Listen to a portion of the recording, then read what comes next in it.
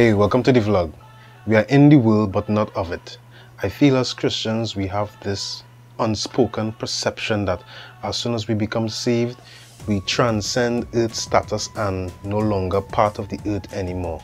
We are like just floating around the outskirts, the outer rim, and we're just looking down on earth because we are all different. But if we're honest, when we became saved, we had this moment where we were filled with total glee and excitement, but then we were faced with the reality that we had to go back into our regular world, whether we were a tradesman, a doctor, or a desk clerk.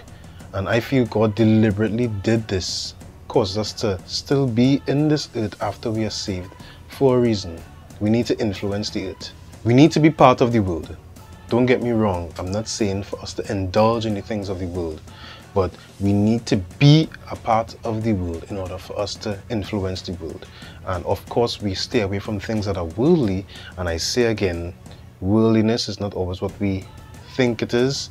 Based on 1 John chapter 2 verse 16, it's the lust of the eyes, lust of the flesh, and pride of life. Sin, basically. So we need to stay away from sin and the systems that encourage sin, but we still need to be parts of the world.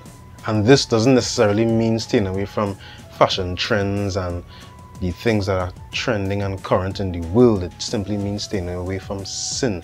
And this misconception that we have often has us in a state where we have very polarized points of view. So instead of becoming chosen by God and staying in the earth to cultivate it for Him, we end up staying in our corner a little way out of the distance, and we don't affect the earth as we should.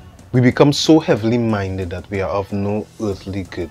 We do just like Jesus' followers. We stare at Him ascending into heaven when what He wants is for us to stay focused on the earth and do our job. So an overhaul of perception is really needed. No longer are we to lambaste the secular artists as if, God didn't plan to save them in the first place.